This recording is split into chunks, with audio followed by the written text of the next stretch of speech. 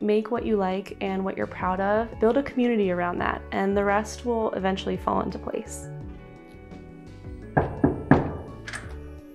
Hi, welcome to the studio.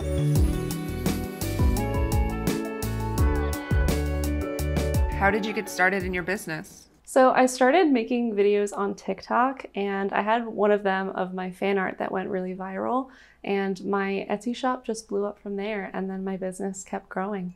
What made you want to open your own business? So I actually graduated in May of 2020, which is when job postings were being taken down, not put up.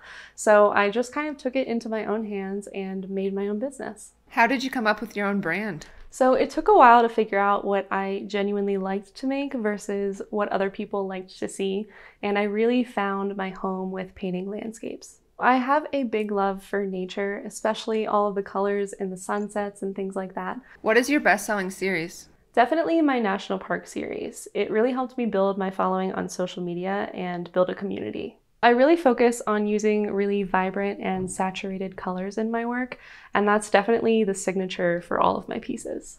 If you had one piece of advice for someone just starting out, what would it be? Definitely to make what you like and what you're proud of and build a community around that, and the rest will eventually fall into place. How did you find Rollo? I first found Rollo when I joined the small business community on Instagram. I used to print out all of my labels through my nice inkjet photo printer, and I love my Rollo because I save so much money on ink now. Whenever one of my friends is growing, I always encourage them to invest in one. It makes filling orders so much easier and faster. And that's why I love my Rollo.